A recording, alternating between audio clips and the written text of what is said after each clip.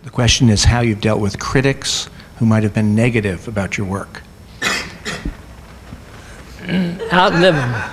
Outlive them. No, I don't mean to be superficial about this, because they can break your heart. They really can. But I just have to tell you that they do. I don't want to sound egotistical, because I'm very humble about this, and I know that many fine writers had their lives ruined by critics. But for somehow, I didn't. In one sense, I didn't depend on them, because often I was just as satisfied with an off-Broadway production as a Broadway production, and they don't stand as much power there.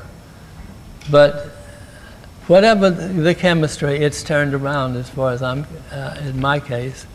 Even John Simon likes me now.